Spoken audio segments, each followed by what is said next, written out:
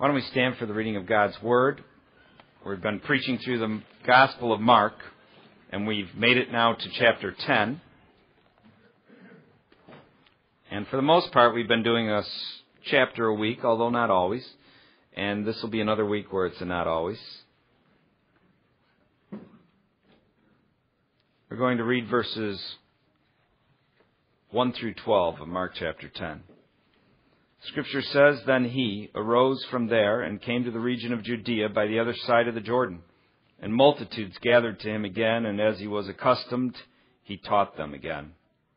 The Pharisees came and asked him, 'Is it lawful for a man to divorce his wife?' testing him. And he answered and said to them, 'What did Moses command you?' They said, 'Moses permitted a man to write a certificate of divorce and to dismiss her.' And Jesus answered and said to them, 'Because of the hardness of your heart, he wrote you this precept. But from the beginning of the creation, God made them male and female. For this reason, a man shall leave his father and mother and be joined to his wife, and the two shall become one flesh. So then they are no longer two, but one flesh. Therefore, what God has joined together, let not man separate.'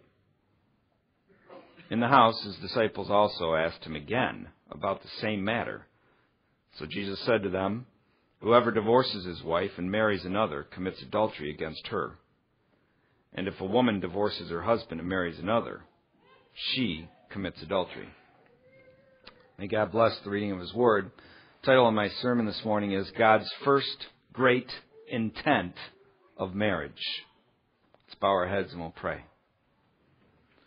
Lord, we thank you that you have preserved your Scriptures down through the years so that we might study them and know your ways and your thoughts.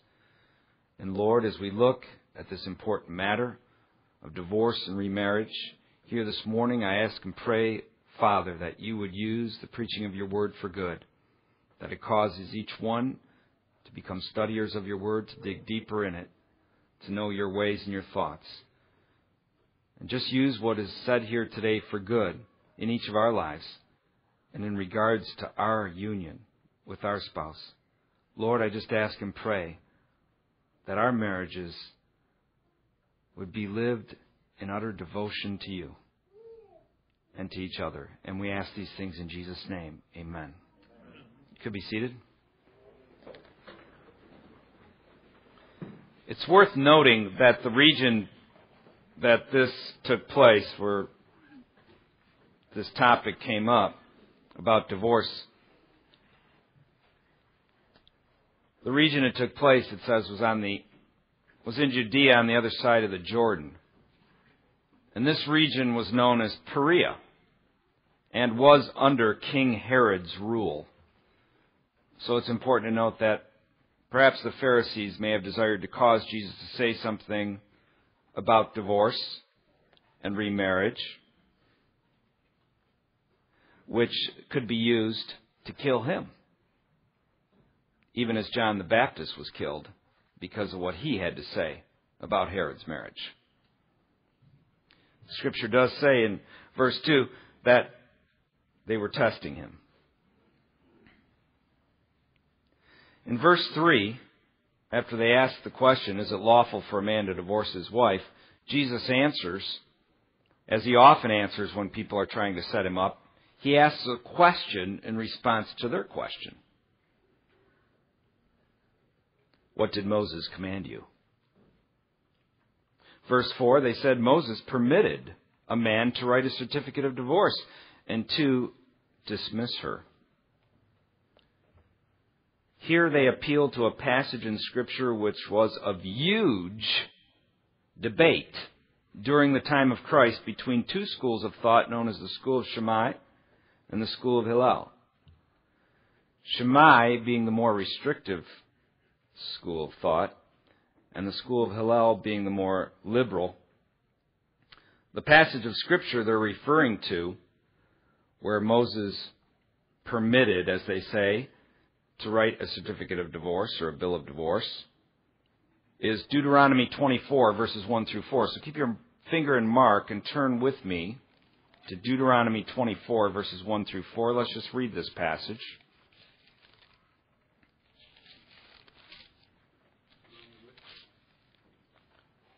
It says, when a man takes a wife and marries her, and it happens that she finds no favor in his eyes, because he has found some uncleanness in her, and he writes her a certificate of divorce, puts it in her hand, and sends her out of his house, when she has departed from his house and goes and becomes another man's wife, if the latter husband detests her and writes her a certificate of divorce, lady ain't doing too good, puts it in her hand and sends her out of his house, or if the latter husband dies who took her as his wife, then her former husband who divorced her must not take her back to be his wife after she has been defiled.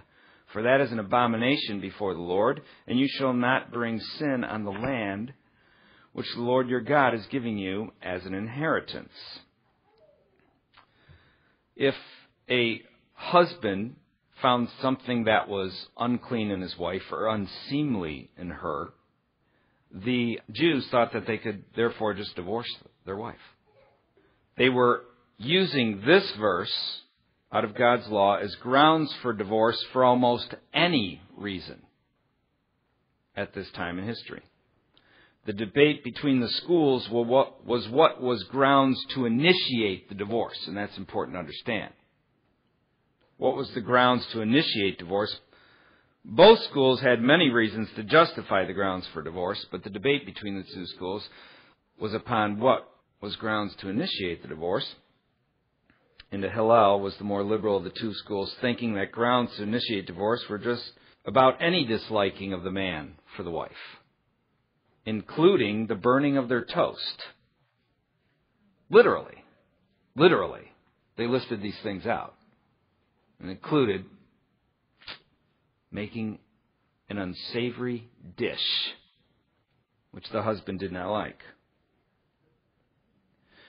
In verses 5 through 9, Jesus responds to the Pharisees and to these two schools of thought, to the thinking of the day, and he blows them away. He says in verses 5 through 9, and Jesus answered and said to them, because of the hardness of your heart he wrote you this precept, but from the beginning of the creation God made them male and female. For this reason a man shall leave his father and mother and be joined to his wife, cleave to his wife. The Hebrew and the Greek there leave you with the image of like wet mud when it clumps together, like glue sticking together. Man's to cleave to his wife. Therefore, what God has joined together, let not man separate. Jesus blows both schools of thought away and repudiates their man-made ideas by declaring the first great intent of marriage. That marriage was meant to be until death do us part. Amen? There are actually three great intents of marriage as revealed by Holy Scripture. And this is the first. Indissolubility. Marriage is meant to be forever until death do us part. The other two great intents was fidelity. You were only to have relations with your spouse and none other. You were only trying to win the affections of your spouse and none other. And the third great intent was children. Children. These are the three great intents as revealed by Scripture. And this is the first, namely indissolubility. Indissolubility is the first. Marriage was intended by God to be until death do us part. Jesus repudiates this easy divorcism, which was prevalent both in Jewish and Roman culture at this time, by appealing to God's created order. Man and woman become husband and wife and are joined to one another, become one flesh, and then, in conclusion, after appealing to the created order, Jesus blasts his hearers with verse 10 and says, therefore, what God has joined together, let not man separate. Amen? This was a huge blow to the multitudes listening because divorce was prevalent both in Jewish and Roman culture at this time. It was a culture of easy divorcism. When I marry people, one of the first things I tell them is, marrying people is the gravest thing I do as a minister. Funerals are one thing. The person's dead. Okay? You're able to use it as an opportunity to talk about the things of God to those who are still alive. When it comes to marriage, people are beginning a life together. It's huge. It's of grave consequence. Right now in America today, the average marriage, including Christian marriages, end in divorce half the time. 50% end in divorce. So far I have married 35 couples. Since I've been a minister, only 2 have ended in divorce. That's way better than the national average. When I sit a couple down, the first thing I ask them is, and I ask each of them this, do you love the Lord your God with all your heart, mind, soul, and strength? That's my first question. And then my second question to them is, do you love the one you intend to marry? They both say yes, always. Always, they say that. And then I let them know, as long as you maintain those 2 elements, your marriage will make it through anything. Absolutely. Make it through anything. But if one of you either gives up on God or gives up on your spouse, nothing can repair it, though all the king's men try to do so. You have to have those elements. Love for God, love for your spouse. That commitment has to remain there. And your marriage will make it through anything, as God intended it to. Verses 10 through 12. The Scripture says, in the house his disciples also asked him again about the same matter. So he said to them, whoever divorces his wife and marries another commits adultery against her. And if a woman divorces her husband and marries another, she commits adultery. Both ways. Jesus, according to Mark's account, later was asked by his disciples about this, and he responds with strong words. Amen? These are strong words. Divorce your spouse and go marry someone else, you're guilty of adultery. Here we see how strongly God condemns divorce, and we see a clear warning for those who have a flippant attitude about it or who are contemplating it. Amen? But this is not all that Scripture or Christ has to say about divorce. We must remember that we must interpret Scripture in light of the whole of Scripture. Scripture with a big S interprets Scripture with a small s. In other words, a particular passage or verse must be seen in the whole light of God's Word. Therefore, those who would read this passage and say there is never a biblically justifiable reason for divorce simply based on this passage here, do err. We must look at the whole of God's Word. Now, I want to make 5 assertions regarding divorce and then give you a summary which will include a despicable expose on the current state of marriage in American Christianity. First, we see from Scripture that it is God's intent that marriage be indissoluble. This is my first of 5 assertions. First, we see from Scripture that it is God's intent that marriage be indissoluble, that it is until death do us part. And so it should be our intent as Christian people to live in accordance with His intent for marriage. Amen? If this is His great intent, that marriage be indissoluble, then it should be our intent as His people to keep our marriages indissoluble. Duh. Amen? Secondly, it is important to note that nowhere in God's law is there legislation to divorce. This is huge. This is huge. Nowhere in God's law is there a process declared whereby you can divorce your spouse. Did you know that? Well, people think that, God allowed divorce in the Old Testament. He made a way for it. He allowed it, but He didn't make a way for it. Not in His law. Nowhere in God's law is there a process declared by where you can divorce your spouse.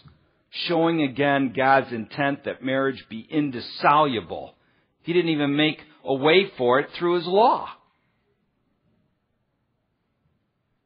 It's till death do us part. That's what God intends for marriage. God's law nowhere declares or legislates a process whereby you can divorce your spouse. Rather, the law of God simply addresses certain matters regarding divorce. Now listen to me. It is crucial to understand that, for instance, this passage of the Pharisees brought up from Deuteronomy 24, verses 1 through 4, and the 5 other times divorce is mentioned in God's law, do not institute or approve of divorce. Rather, they merely treat it as a practice already known and existing. They do not institute or approve of divorce. Rather, they simply mention it and treat it as a practice already known and existing. As one scholar I read aptly put it, quote, that the divinely ordained marriage institution was regarded as inviolable in the Old Testament is borne out by the initial absence of any reference to the possibility of abrogating it. Amen? It's nowhere in God's law. There's a process given whereby you can divorce your spouse. Hence, as Jesus says in our text, because of the hardness of your heart, He wrote you this precept. They had turned it into a justification, Deuteronomy 24, verses 1 through 4. The Jews had turned it into a justification for their willy-nilly divorces. But Jesus is making it clear here that God's law references it only because it was a man-made practice already known and existing among men. Because of their hardness of their heart, God's law references divorce. Doesn't provide a process to accomplish it or to do it. It simply makes certain law regarding it as something that's already being done, that man's already brought into existence of his own accord. In the Matthew 19 account of our passage, Jesus says in verse 8, Moses, because of the hardness of your hearts, permitted you to divorce your wives. Permitted you to divorce your wives. It was acknowledged that it happens. It was never legislated for it to occur. And that's an important distinction. Permitted you to divorce your wives. And then he says this, but from the beginning it was not so. God's great intent for marriage, what God's design for marriage is, it's till death do us part. It's indissoluble. Amen? It's indissoluble. Based on the appeal to God's created order and design, from the beginning it was not so. Man concocted such schemes. And so, we see again from Scripture that it is God's intent that marriage be indissoluble, that it is until death do us part. God's law never legislated such a process. And so it should be our intent as His people, as Christian people, to live in accordance with His intent for marriage in regards to our own marriages. It should be until death do us part. Amen? Third, this is my third assertion regarding divorce and remarriage. Jesus does declare an exception for divorce on the grounds of sexual immorality. Again, He doesn't legislate a process for it to take place. He merely makes mention of something that's already being done. Jesus does declare an exception for divorce on the grounds of sexual immorality, both in Matthew 5:32 and in Matthew 19, verses 1 through 10. Let's look at the Matthew 19 passage. Turn with me there, please. Matthew 19.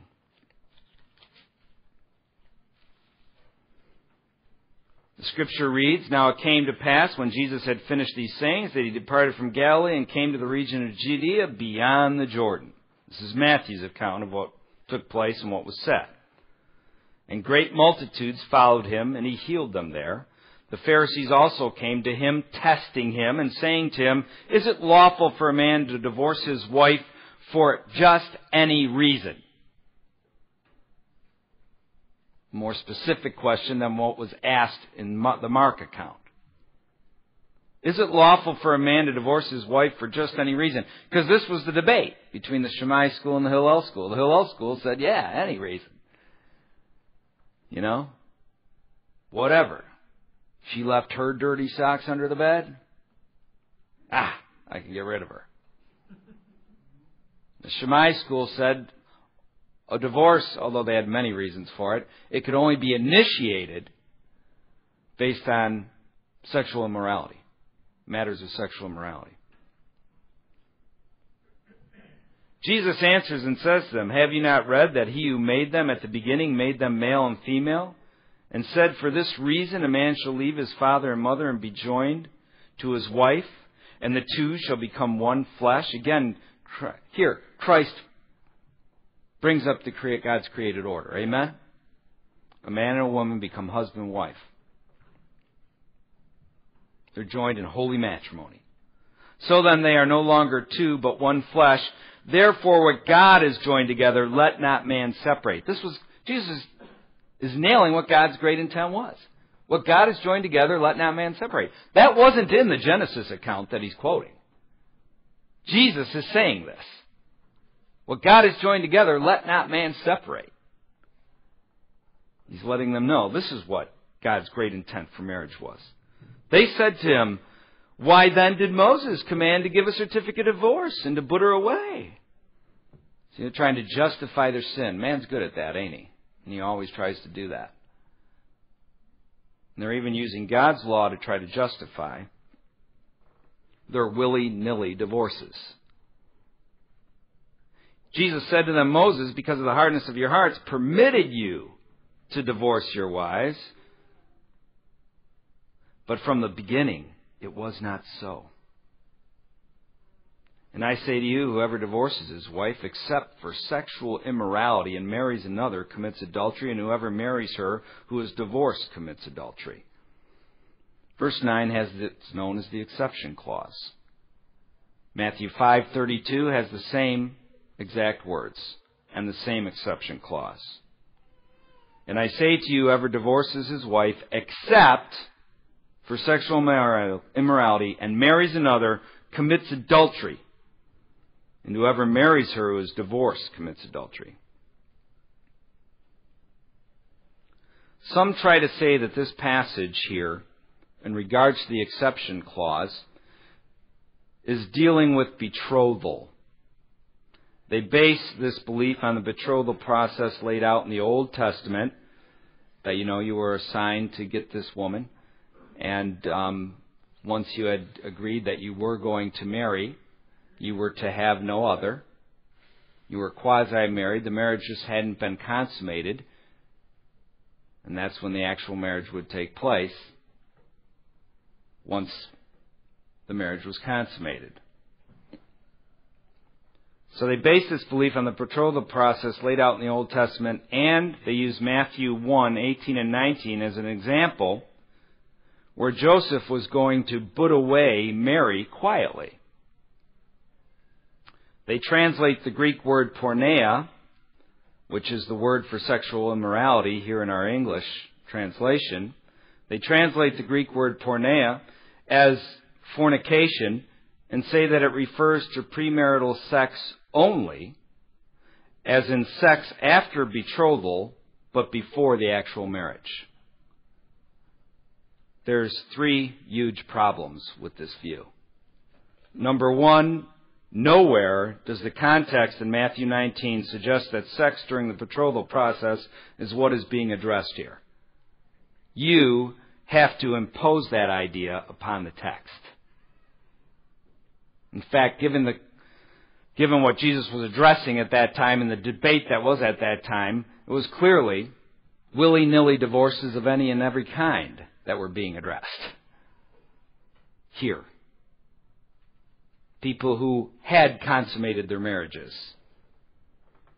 Nowhere does the context of Matthew 19 suggest that sex during the betrothal process is what is being addressed here. You have to impose that idea upon the text. That's your first problem.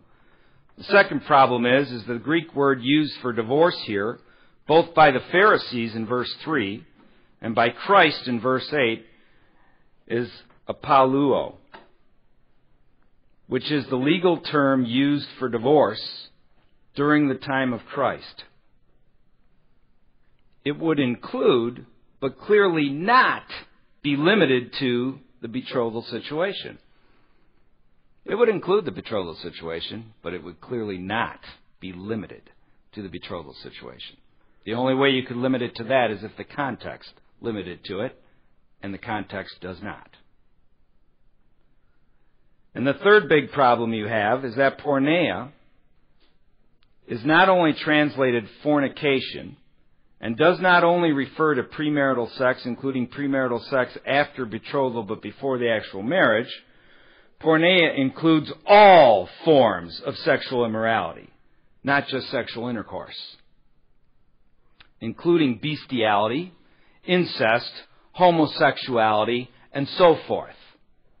Porneia is used in regards to all of these, all of which, you might note, are capital crimes in God's law. The conclusion is betrothal is not in the text here. That this is what Jesus was addressing here is not provable. Those who want to say that there is no reason ever for divorce to take place want to make it a betrothal thing here because they want to do away with the exception clause. But the conclusion is betrothal is not in the text here. That this is what Jesus was addressing here is not provable. And actually, some wonder, well, why did he use porneia instead of adultery? Why not use the word adultery? Why use the word porneia? I believe porneia was the better word to use rather than adultery because it mitigates against Bill Clinton type thinking. You know, Bill Clinton type thinking, which would say that, well, I didn't commit adultery because I didn't have sexual intercourse with that woman, just oral sex.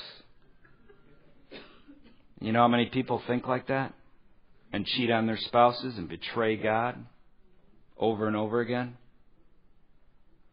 Yeah. Porneia covers any and all sexual immorality, which is adultery for any married person to participate in with any other than their spouse. Amen? Jesus' exception also makes sense in the light of God's law. Adultery was punishable under God's law by death. Hence, the offended party was free to remarry because the offending party was dead. Amen?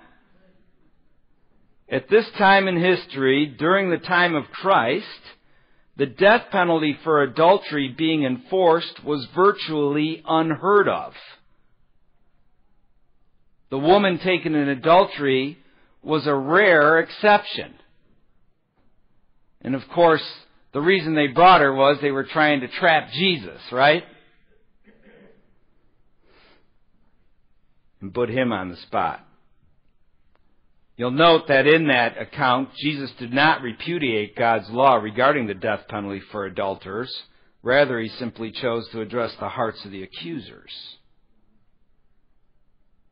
At this time in history, during the time of Christ, the death penalty for adultery being enforced was virtually unheard of. A writing of divorcement had become the common practice to deal with adultery at the time of Christ. A writing of divorcement had become the common practice of dealing with adultery at the time of Christ. In fact, in 30 A.D., the death penalty for adultery was abolished by the Jews. Usually something has long since not been enforced before it is officially abolished. We've even seen that in American jurisprudence, haven't we? Usually something has long since not been enforced before it is officially abolished. Such was the case here. Jesus' exception makes perfect sense in the light of God's law, and it's not being upheld and implemented. In a just society, the offending party would be put to death. The one committing adultery would be put to death, leaving the offended party free to remarry. We live in such a corrupt culture now, the offended party has no recourse whatsoever at law and is usually raked over the coals. In fact, I was watching Cops the other night, and here's a guy, and the cop's bullying the guy around because he got upset because his wife is with her lover. And so he got in a tiff about it and supposedly made some threatening comments. And here's the cop there to arrest him and take him to jail for acting like a man. Trying to intervene in the situation. That's how corrupt our culture is.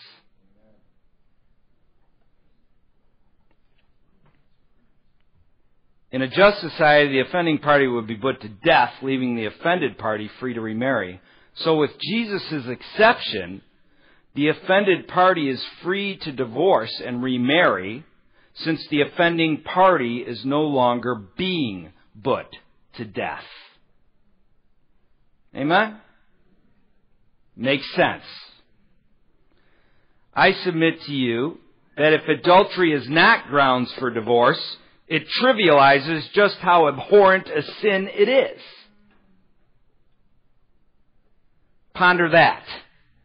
And I could give you a long, cruel history of perversion and injustice that took place in Christian cultures, Christian in name but not in practice, which forbade divorce and remarriage for any reason.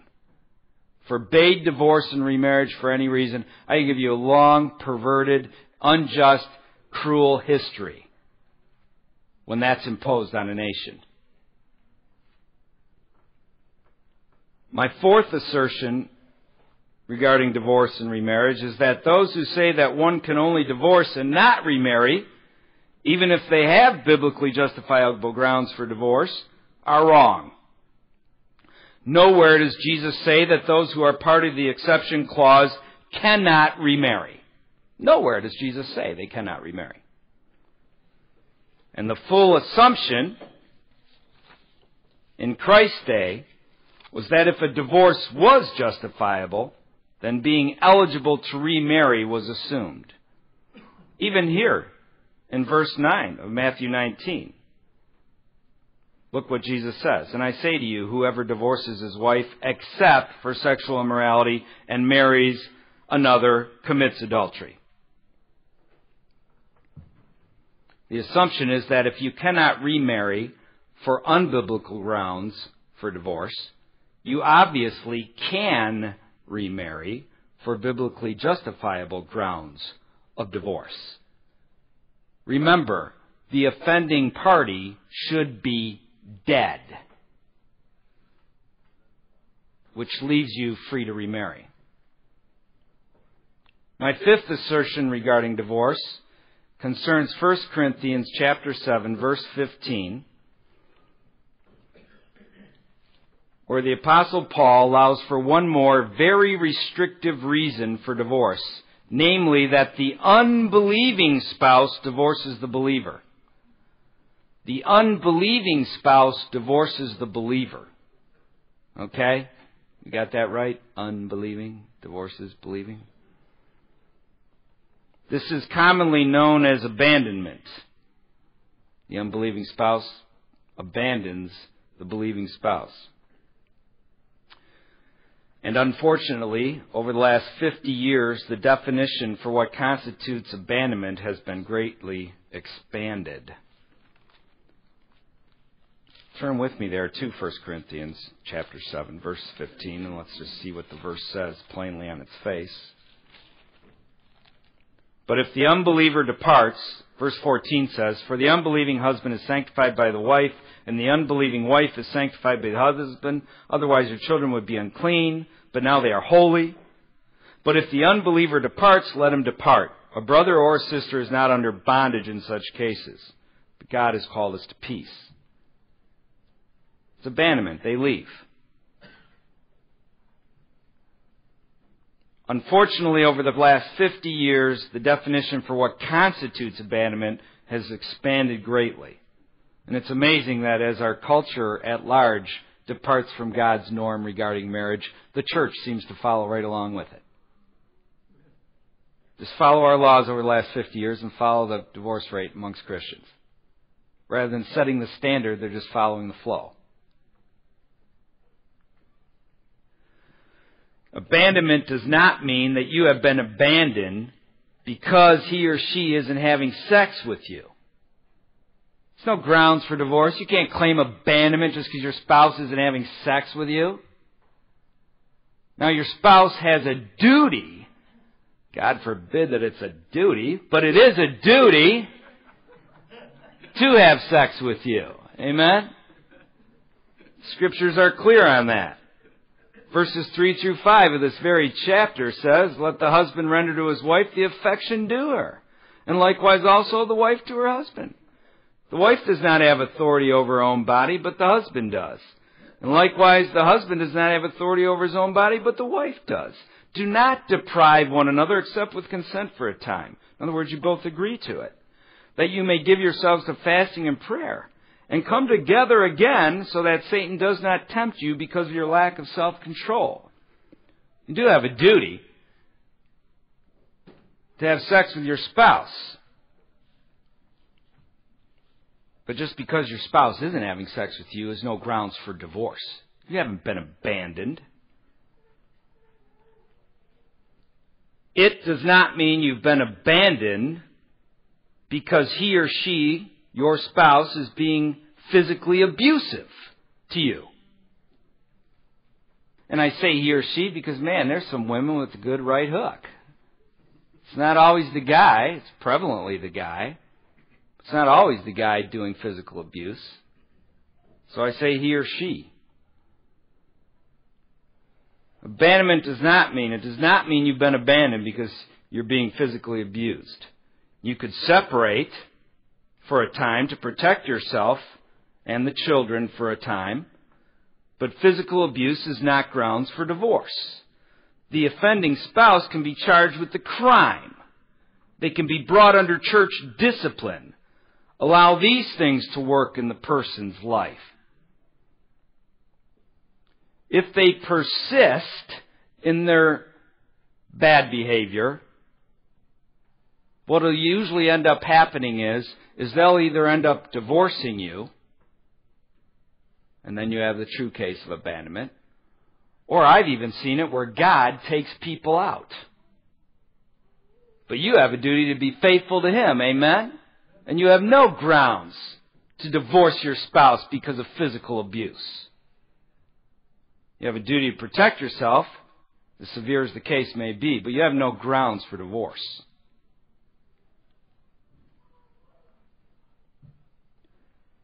Abandonment, it does not mean you've been abandoned because your emotional needs aren't being met, or because you're emotionally abused.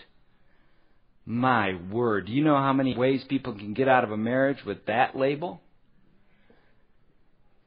What is emotional abuse? It's one thing to one person and another to the next, isn't it? There's no grounds for divorce based on I'm emotionally abused. Fight back! That's right. That's right. Thank you, hon. Fight back.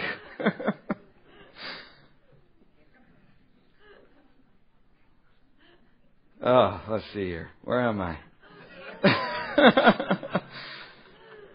It does not mean you've been abandoned because your emotional needs aren't being met or because you're emotionally abused, and a host of other nonsense excuses for divorce that have come under the heading of abandonment. The exception here is very limited to exactly what it says. And it's a see-spot run type of thing, isn't it? This exception is very limited, as is the one Christ gave. It simply means you do not have to go chasing after the unbelieving spouse and try to force them to remain married to you if they leave and divorce you. Amen? You don't have to go chasing them down. Oh, please, please, don't do. You know, this type of thing. You did not put your hand to the divorce. They divorced you. You are not under bondage. Again, nowhere does Scripture say you cannot remarry in such situations. And again, the thinking of the day was that if a divorce is justifiable, then remarriage is assumed allowable. Remarriage after divorce for any reason other than these two reasons, these two limited, restrictive reasons, is not an option. Remarriage after divorce for any other reason than these two reasons given for divorce is not an option. Matthew 10, our passage today, makes that clear. Matthew 5 makes that clear, where the exception clause is. Matthew 19 makes that clear, where the exception clause is. Any other reason you get divorced for, you're not to remarry. Period. Luke 16 makes that clear. Everywhere Jesus talks about divorce, all make it clear remarriage is not an option. It's only an option in regards to those two limited, restricted exceptions given by Scripture. Now let me give you my summary. Those were my 5 assertions regarding divorce. Now let me give you my summary regarding the state of our nation and American Christianity when it comes to marriage.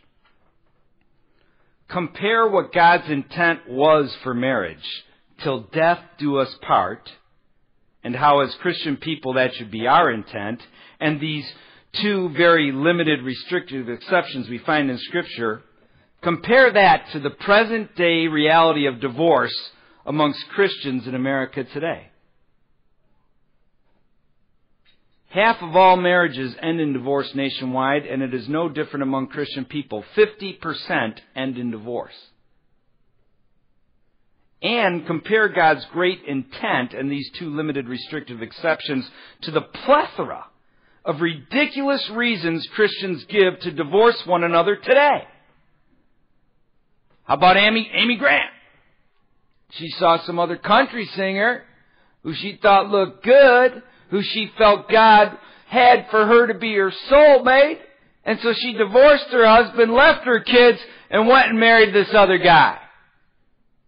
And half of Christendom thinks, it's okay, Amy. That's no big deal. That's no problem. We'll still fellowship with you. We'll still have you on our TV show. We'll still bring you into our church to sing.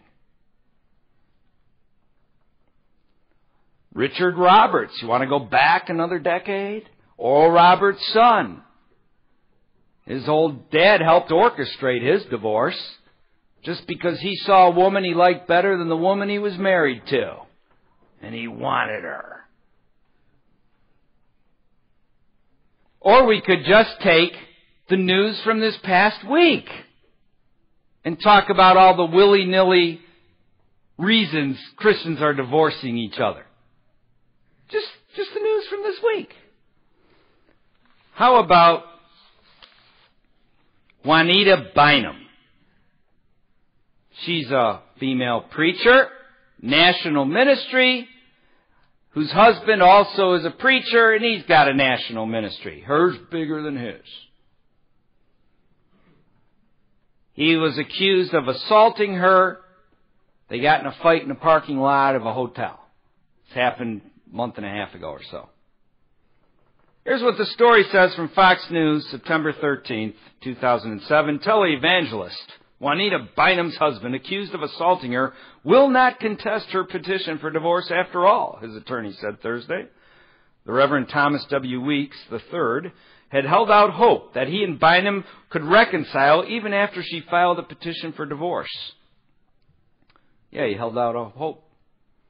It's because physical abuse is no justification for divorce. Monday, petition for divorce Monday, but now, quote, has come to the personal resolve that if Juanita is insistent on a divorce, he will not stand in the way, unquote, his attorney said in a statement. Bynum's attorney, Carla Walker, said she is withdrawing a divorce petition filed in South Georgia, Ware County, where Bynum has a home, and refiling the case in Gwinnett County, where Weeks lives. So the divorce is continuing. Bynum, known for her message of female empowerment. How many of you are aware I've ever seen her speak, by the way? I have. What it come down to here is the guy had a horsey wife, and he just got sick of it. He got frustrated, and they ended up in a physical altercation. Oh, we know that's such taboo in our culture today.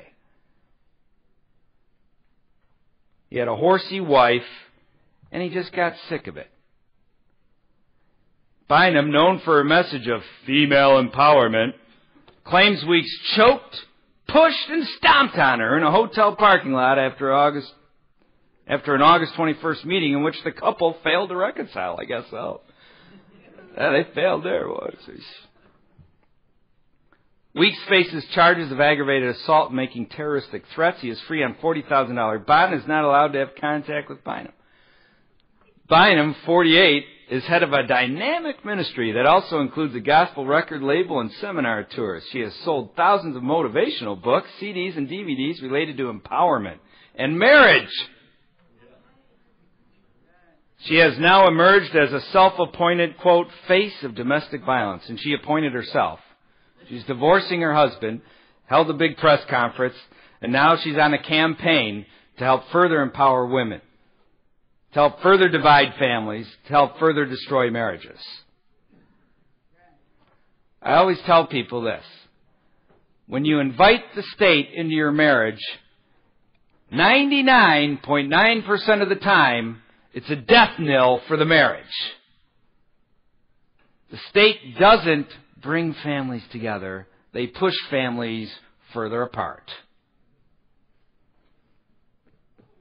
Sometimes the state does need to be brought in because of the actions of some, however. But it should be done so gravely. She has now emerged as a self-appointed face of domestic violence and says she wants to be seen as a survivor, not a victim of abuse. Oh, please. That's important to make those distinctions. I'm a survivor, not a victim. Weeks, 40, is known to his followers as Bishop Weeks and is head of Global Destiny Ministries based in the Atlanta suburb of Duluth. He co-wrote Teach Me How to Love. The Beginnings. Well, first you choke the person. Throw them on the ground and stomp up and down on them. You know. These are the people we have, you know, that are out there in front of the public as Christians. Yeah, they love the drama, I know. With Bynum and the two wed in $1 million televised ceremony in 2002. You thought the people you know who spent 20 grand were out of their mind? These people spent $1 million. And 5 years later, they're stomping on each other and divorcing each other. He put the word out there, said he was open for reconciliation. Custer said, I guess he got no positive response. At this point, he's not going to fight whether or not there's going to be a divorce. So there's one. This was also in the news this week. Paula White, I'm not going to draw back. Remember I talked about this recently? Randy and Paula are getting divorced. Well, listen to this story. Quote, loud applause greeted famed life coach and female televangelist Paula White at her first public appearance, her first public interview since the announcement of her divorce. White appeared on the Trinity Broadcasting Network this week as both a guest and preacher, touching on the highly public divorce she's going through while encouraging others not to be swayed by life's trials. Quote, I embrace the concept that I would not let my trial be wasted in life, said White on a show hosted by contemporary Christian music artist Carmen. Burn any albums of his you have. Need something to stomp on? Don't do your spouse. Do Carmen's records. CDs, DVDs, whatever. Stomp up and down on those. Hosted by contemporary Christian music artist Carmen, that aired Wednesday and Thursday. Quote, I often say I didn't write the script, but I'm learning to live it out with the best of my ability for the honor of God, with dignity, with grace, with favor, embracing His Word. It's like, now, wouldn't your average person with a 3-pound brain in their head be thinking to themselves, this woman's ready for the loony ward. She's involved in divorcing her husband, and she's acting like she's just some bystander, and it's just happening to her. Like, she doesn't have any role to play. She's a victim, you know? A survivor. There's a trial going on here. A trial. Paul and Randy White, co-founders and former co-pastors of Without Walls International in Tampa, Florida, one of the fastest-growing churches in the nation, one of the fastest-growing churches in the nation, announced their decision to split at a Thursday evening service late last month. Married nearly 18 years, the couple blamed the two different directions their lives were going. Both have been divorced before. So we got a lady divorcing her husband because of physical abuse. Here we have two people who, our lives are just going in two separate directions. So we're throwing in the towel. And boy, what a trial it is. But I'm going to learn from it. I'm going to be better from it. And I'm going to teach you. Quoting what Jan Crouch, bastion of theological prowess she is, quoting what Jan Crouch, co-founder of TBN, had once told her, Paula White said, quote, you know who you are. And you know whose you are. Ooh, now this is some heavy-duty stuff here. Notice the focus throughout this story on me, myself, and I. On you. Not God. It's all about the person. And God's just there to make the person's life a little more enjoyable, a little bit better, and all this type of nonsense. You know who you are, and you know whose you are. Quote, I say this for Randy, my former husband, she continued. And Randy is a man of God. No one sets their life out and says, boy, this is what I think I'm going to go through. And people look at things as failure. Why didn't this work? But I see 18 years of the rock that I was healed from, and I'm grateful for the seasons in my life because I wouldn't be who I am without all the people that God has used to help me, to develop me, to cultivate me. Some of the greatest development in the men and women of God were those in adverse situation, those in opposition, White added. Is this woman nuts? She's acting like she's just watched a train wreck and she's just standing on the side. She is the train wreck! You know what I'm saying? Trying to act like this is just some trial that came upon her. You know, my car got wrecked, there was an accident, one of my kids died, or something like that. And trying to apply it to her, putting her hand to divorcing her husband. Is this mental case stuff? And then there's so many dopey Christians in the world that they're still able to bring in millions? Yeah. Scary as it is. Quote, but it pulled out because you had that decision, whatever that means. You can either gravitate and put your hand to the plow. This is what she's saying. You can either gravitate and put your hand to the plow and say, okay, God, I don't get this one. I don't even like this one. But still, what do you have to say to me? I will not be moved. Is this woman insane? Trying to put the onus on God. Like God's moved her into this divorce and she has nothing to say about it. You know what I mean? Like it's an uncontrollable, I'm just going along. God got me. You know, oh, I don't like this one, God. I don't know where this one came from. Okay. The woman has lawyers.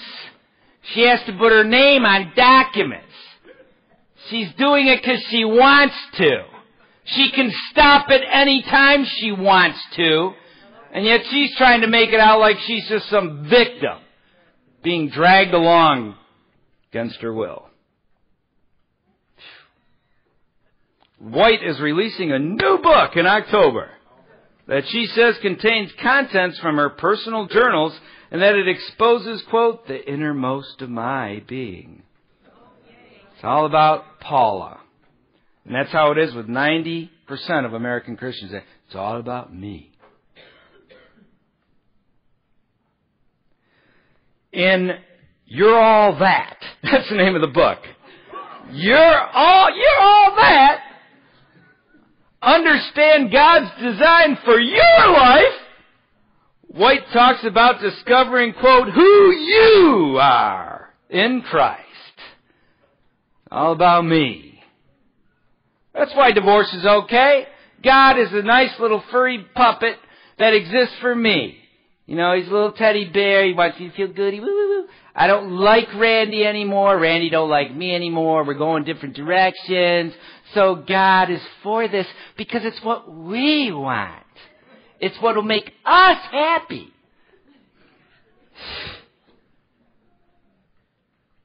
And there's still enough dopey Christians in America that they bring millions in. Quote, because when you know who you are and whose you are, thank you, Jan Crouch, I believe it gives you that inner fortitude and that strength to face whatever life situation you may have to go through, said White on the show. Quote, when I don't understand life, I'm not going to draw back. I have decided to do one thing, even my mind doesn't comprehend it. Draw nigh, she said. I believe when people can find out who they are, then you can be equipped to handle life's situations. You know how many women, Christian women in America, feed on this woman's insanity and think that she is sane? And then we wonder why there's so many problems in marriages around America? Give me a break. And the junk the men are spewing forth is just as rotten. News of the trouble in the Whites' marriages was first picked up by the Tampa Tribune in May, blah, blah, blah. Criticism still, blah, blah, blah, blah. Says, still with her divorce taking place in the public eye, White said, everything, quote, everything God brings me through, I promise Him I will hold my hand out to someone else and allow myself to say, He lifted me through this, He'll lift you through this. Guess she's got a new ministry. Help people make it through their divorces. They're willy-nilly, I can divorce for any reason divorces. What was it here? Carmen was saying some real dopey stuff somewhere in here too. I'm shocked. Yeah. Aware of the critics, Christian artist Carmen said people who don't have the wherewithal to assess the situation should not judge or, quote, open that person up to a look, unquote, as he stated it. He told Paula White that she's at the top of her game right now. Yeah. I bring this up to show you the state of American Christianity in regards to marriage. I've talked about how the three great intents of marriage have been abrogated by the Christian church in America repeatedly, ad nauseum, obnoxiously. Childlessness. One of the three great intents of God for marriage is children, to have them. And we have a Christianity hell-bent on having as few as possible or to obtain childlessness. Fidelity, the immorality rate amongst Christians is the same as amongst pagans in this country. And indissolubility, the divorce rate, is the same amongst Christians as it is amongst pagans in this country. I view what TBN is doing here as so important that if I lived in Southern California, I would follow Mr. Crouch around, Paul Crouch around, to expose the evil that he's propagating everywhere he went. That's how strongly I feel about it. Him and his son have done more to corrupt Christianity around the entire world. And they've infected millions with a bogus Christianity. And this is the Christianity that's supposed to be alive unto God. Yeah. While a great portion of the rest is dead unto God, the one that's supposed to be alive unto God is spewing this type of nonsense. Compare what God's intent was for marriage, till death do us part, and how as Christian people that should be our intent, and these two very limited restrictive exceptions we find in Scripture to the present day reality of divorce amongst Christians in America today. The early church was not like this. They viewed the indissolubility of their marriage as a defining characteristic of Christian marriages. They were a beacon of light in a dark world. Did you hear me on that? They viewed the indissolubility of their marriages as a defining characteristic of what it meant to be a Christian and to have Christian marriage. They were a beacon of light in a dark world. In fact, when you read the writings of some who converted to Christianity in the early church, it was because of what they saw in Christian marriages that they converted to Christ. The early Christians saw this as an opportunity, remaining together till death do us part, because divorce was so rampant in the secular culture at large. In other words, this made the early church more intent on being holy and living in accordance with God's great intent for marriage, whereas today in America the church has embraced the world's thinking regarding divorce. Rather than being a beacon of light, it has become a murky pool. Even when it comes to these two limited restrictive exceptions, we should do all we can not to divorce, but rather work through them. Adultery, you should try to reconcile. Is there repentance by the offending party? If there is, you should try to reconcile. Abandonment, you should try to win the unbelieving spouse. Some of you in this congregation have. Don't move on until all hope is lost of the divorcing spouse. Like they remarry. Deuteronomy 24 would then apply. Jesus' declarations about divorce were radical to those who lived in his days on earth. That's why in Matthew 19:10 the disciples said, "Better that a man not marry." If that's the case, it was radical. If Jesus' view on divorce and remarriage were taught in today's churches, there would be far fewer divorces amongst believers. Marriage would be entered into gravely, as I say to all couples I marry.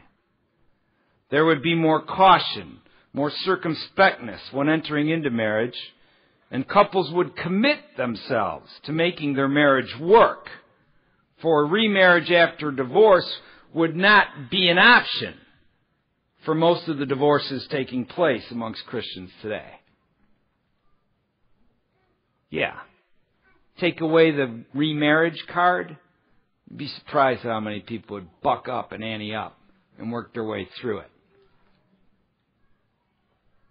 May our marriages remain strong and be a beacon of light in a dark nation. I say that to all of you who are married here this day. Let's stand up. We'll close in a word of prayer. Lord, we give thanks and praise to you. We rejoice in you. We thank you that you've preserved your scriptures so we can study them. And Lord, I just ask and pray that we would live true to you. Lord, may our marriages not just be something that we endure. And God made this hard thing. But Lord, may each one here taste just how great holy matrimony is. Lord, I pray for each marriage here that it continues to grow in you and that each one grows closer to each other in their marriage. Father, I just ask and pray that each one would taste just how great your design is in regard to marriage and the family. Lord, so many have been deprived or robbed of tasting of just how glorious your design is. And Lord, I ask and pray that you bring healing, restoration, reconciliation, so that they might taste of it as they follow your intent for marriage in all three areas: indissolubility, fidelity, and children, oh God. As they do that, may they see just how wonderful marriage and the family is by your design for mankind. And I ask for these things in Jesus' holy name. Amen. Amen. Hallelujah. Could be seated. We're going to take communion at this time. So if you'd like to take communion with us, it's okay to do as long as you're a believer. If you've repented and put faith in Christ, you can take communion with us. If you haven't, we ask that you not take communion, because this is something that is for God's people alone. We take communion every week at Mercy Seat, and we do that for a number of reasons. One is the tradition of the church to do so. So we follow in that pattern laid out by the early church, and we observe His table every week. We also do it because we're not to eat unworthily. If we have conflict with other brothers and sisters in Christ, we're supposed to try to work that conflict out before we sit down and partake at the Lord's table. We can't always work the conflict out, because people are people, and where there's people, there's idiots. But we at least have an opportunity or a duty to try to work it out. Amen? And by having communion every week, if we're offended by a brother, or have a conflict with a brother, by having communion every week, it forces us to go take care of that quickly. You know, if you just do it once a month or once every 3 months or 6 months, there's more opportunity to let things grow inside you, so you start talking to other people rather than the one you're supposed to be talking to, right? So it's good for that reason that we take communion every week. And we also do it because we need to be reminded of God's great salvation. Amen? That it's always only through Christ that we obtain right standing with God. Man, in all his religiosity, always wants to think it's Jesus plus something I've done that gives me right standing with God. Even after we become Christians, we have this tendency. It's something I've done. It's Jesus plus something I've done that gives me right standing with God. And this time at His table reminds us, no, it's through Christ alone that we have right standing with God, because there's only two elements at His table.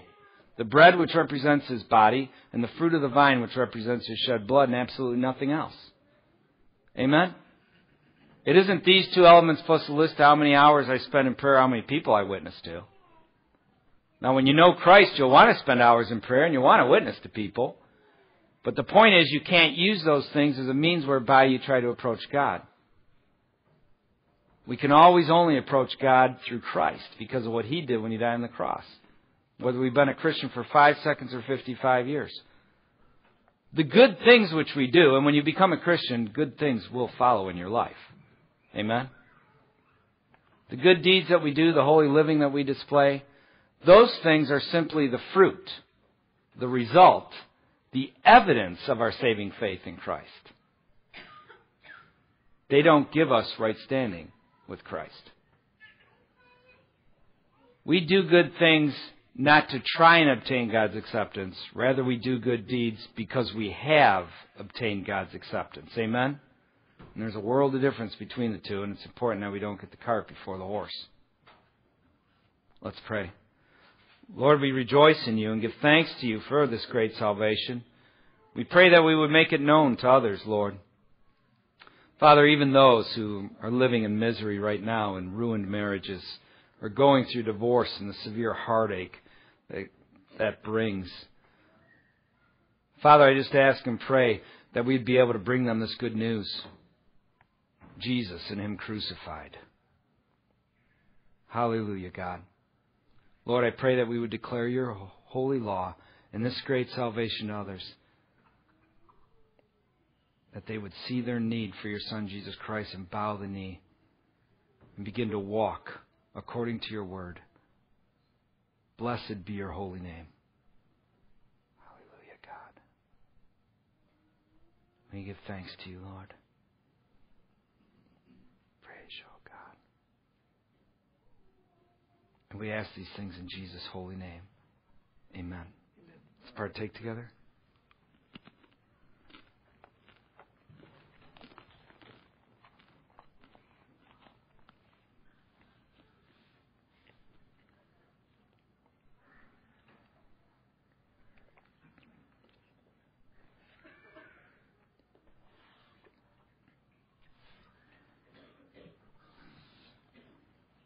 Hallelujah.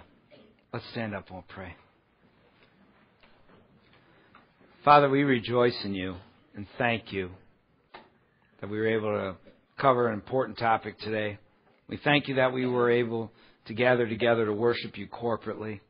I ask, O Lord, that You watch over each one this coming week. Keep them safe. Use them for Your purposes. Lord, I ask that each man here would be a priest to his home and not shirk his responsibilities, and be faithful in them, rather, and open Your word to his wife and to his children, teaching them from Your scriptures. Lord, help each woman to be a helpmate to her husband and a nurturer of the children. Help each child to be a blessing to their parents, not a curse. Father, we just ask and pray that each grandparent and great-grandparent be an example of Christian living to their progeny. And we ask all these things in Christ Jesus' holy name. Amen. God bless you.